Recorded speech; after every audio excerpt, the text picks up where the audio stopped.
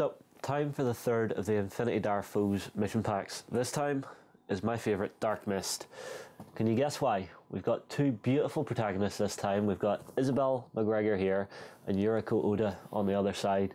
So it's Yu Jing and Ariadna, and yeah, Angel, you have just done an absolutely cracking job of painting these. I love the fact that Isobel MacGregor has the little tartan sort of punky trousers on, you know, and then Yuriko Oda, she seems like that very proper, very formal. So you can actually see from the design of these how the two characters, their personalities would clash. So we'll open our box and we'll have a look at the lovely art cards that we get. So first up, we have Isobel MacGregor herself, and she turned out really, really beautifully. You know, for something that has went from concept to mini, it has came out perfectly one to the other. I may have to nick these and take them home with me. Then we have Yuriko, and you can just see from the expression on her face, she's a very proper, formal daughter of the Yu Jing Empire. So we move on then, and we get the design concepts. I love the fact that they put these in here because it gives you a flavour of where it came from, where the starting point of the mini was from. Because if we look at Yuriko's face between here in this first one and what they finished with, so if I can get this onto the close camera, I will. There and there, you can see how they've changed her from sort of a very schoolgirl-esque look to something a bit more of a highborn lady, which is a very, very cool thing.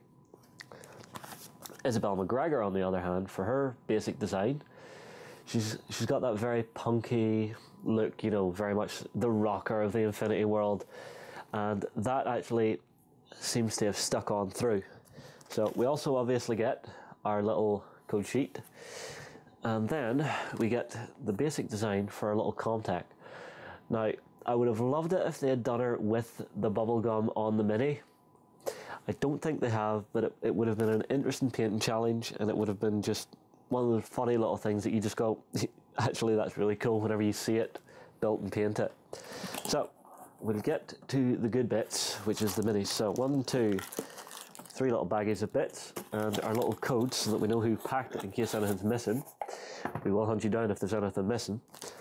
And let's get on and get the minis out. So it is annoying with the little baggies. Sometimes you'll notice through this I've been licking my fingers the odd time just to open these. If you're having bother opening the little baggies, just do that. It makes it a lot easier. Yes, I know some people are going, he's licked his fingers and then he's touching the mini.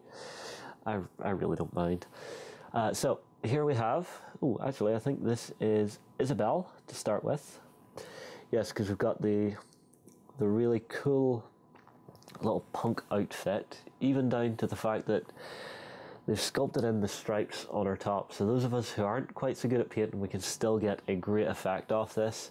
She's got that really low, agile pose. Now, this one does have quite a few bits, so this may take a moment, a little bit of flash. So we have her first little gun, so it's a little SMG, which is always fun.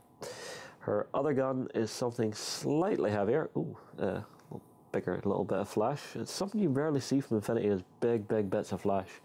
So here's her other gun. As you can see, it's really delicately done, but it does have that rough and ready Ariadna feel, as if it's just been hammered out and just stuck on a shelf and then out to war. We've got a little satchel, so she's got her lunch with her.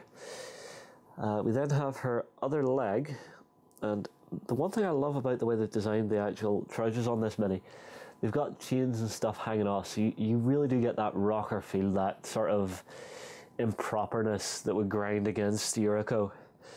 We've then got, ooh, more bits. This, I think, I have no idea what this is. It looks... Okay, I will say this, be careful with Infinity Minis, because some of the bits are so delicate and so fine, it's sometimes hard to tell whether it's flash or actually a component of the mini. Because you look at that and you think that might be flash, but I actually think it's a component that goes somewhere. I'm not sure what it is. If you know, stick me a comment below. Oh, now this is what makes minis. we've got a little computer terminal. So she's got a little laptop that can just go down on the base beside her. Something like that, it adds to the narrative of a Mini, just seeing, actually I can see what they're working with. It's not something holographic. I know Infinity do the holographic clear transfers. I have had trouble with those, and I want to look into seeing if I can put those on without them steaming up, because I always use a little touch of super glue and it doesn't really work. If you have any advice, guys, again, put me a comment below. And the last thing we have is, yeah, her super punky hairstyle. So that's Isobel MacGregor, and she is fantastic. The guys at Infinity have just done an absolutely great job on her. So we'll move all the bits out of the way. So many bits. This would be a challenge to build. So if you're new to the miniatures hobbies guys, I would suggest maybe not taking this Infinity pack as your first project, because that alone will probably be a bit of a challenge. So next up, I believe I've picked out Yuriko Oda.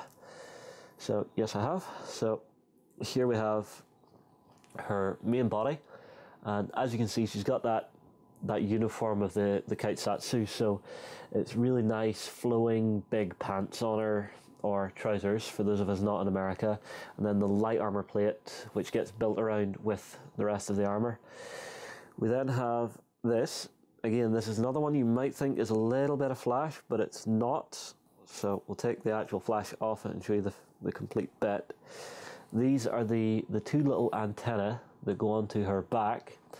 So I assume that's just a little comms relay piece.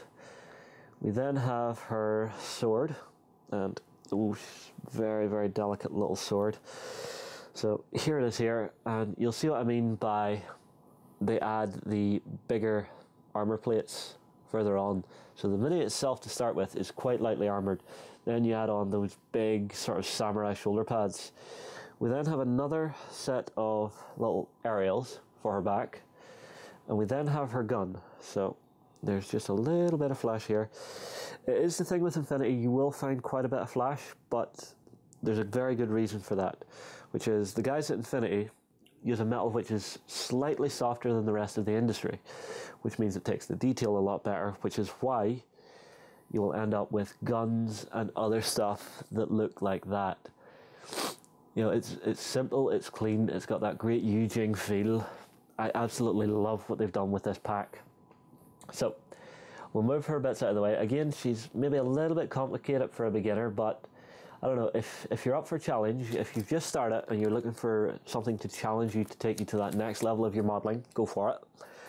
Next up, we have our little Comm Tech. Now, she's light, she's cute, and she's only 3 pieces, so this will be a nice easy one. So there she is there.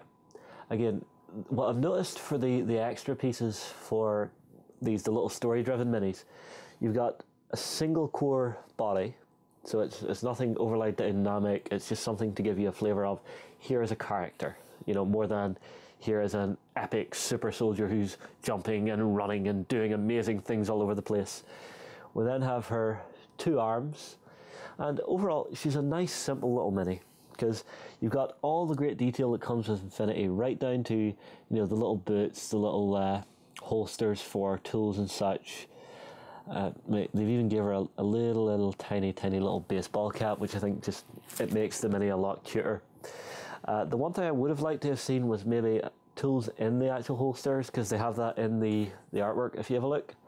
But I think overall they've done an absolutely fantastic job on this 3rd mission pack. So guys, that's the 3rd one. Drop me a comment below, tell me what you think of it, and I'll see you again on the next one.